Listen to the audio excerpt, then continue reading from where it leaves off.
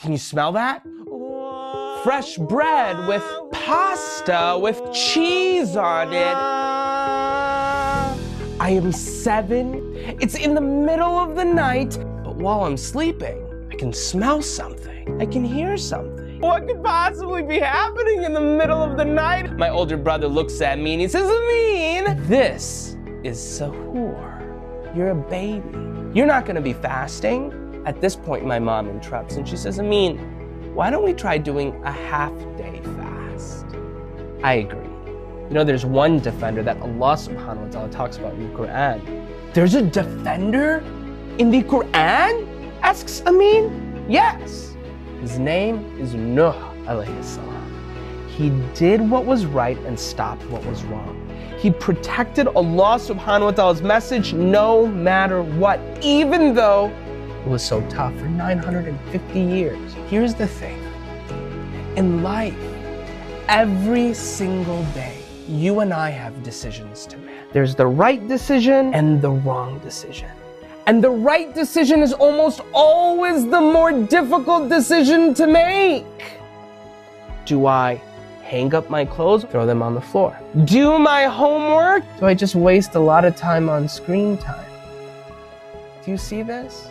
The right decision can oftentimes be the more difficult decision to make.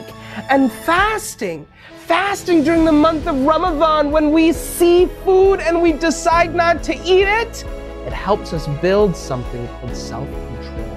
And because you know how we love Allah subhanahu wa ta'ala and we love the Prophet Muhammad sallallahu alaihi wasallam, and we strive to be the best that we can be in our Islam, well, I took that and I brought it to my sport. And so the fact that we have to pray 5 times a day, we're fasting, we have to stay away from food.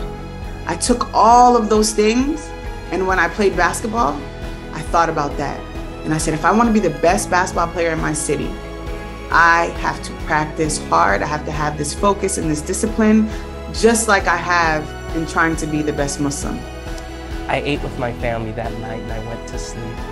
I woke up the next morning like any other morning and I was excited for the day. Grabbed my Cocoa Puffs, I grabbed my skim milk, I poured the cereal in, I put in the milk, and right as I was about to take a bite, my brother runs in and he's like,